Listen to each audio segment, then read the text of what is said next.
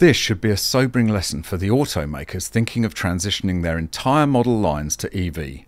Alfa Romeo, Bentley, Fiat, Jaguar, Maserati, VW, Volvo.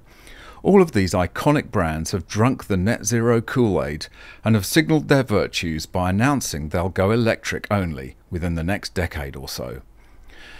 Once the early adopters had jumped on the bandwagon and fleets had their fill, the market that's left is shrinking fast, and commercial vehicles are even more of a challenge than private cars.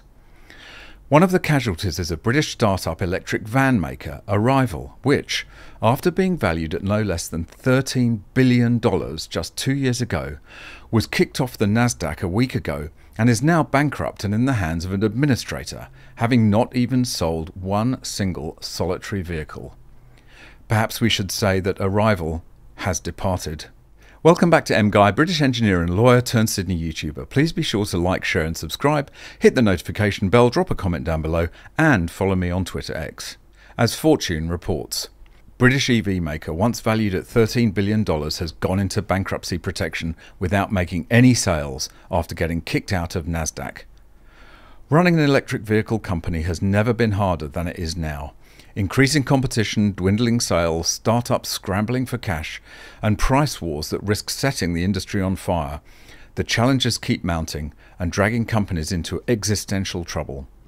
The latest EV company to fold is Arrival, a UK-headquartered startup that's close to a decade old. The company announced that its British arm was entering administration, similar to bankruptcy protection in the US. On Monday, just a week after it received notice from Nasdaq, the US's tech-heavy index, that its trading would be suspended. Arrival failed to file its 2022 annual accounts and to meet Nasdaq's continued listing standards, resulting in its removal from the stock exchange, the company said in a press release. And it's not the only such company to fail recently. Through all the tumult, Arrival still represented the UK's dream to be a hub for EV makers, but it hasn't been alone in failing to bring that vision to fruition. In January 2023, British startup Britishvolt entered administration owing to insufficient funds. Britishvolt provided a significant opportunity to create jobs and employment, as well as to support the development of technology and infrastructure needed to help with the UK's energy transition. Dan Hurd, one of the administrators at EY Parthenon appointed on the battery maker's case, told Fast Markets, adding, "It is disappointing that the company has been unable to fulfill its ambitions and secure the equity funding needed to continue.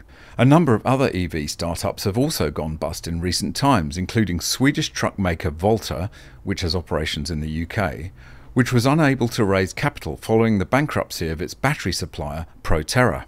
Proterra's another disaster, of course, with loads of cities across the world stuck with Proterra's hopeless electric buses that A, don't work, and B, for which no spares are available. Brilliant. But those historic automakers I mentioned at the start should take note of Arrival's fate, and maybe think twice before jumping headfirst off the cliff into the electrification abyss.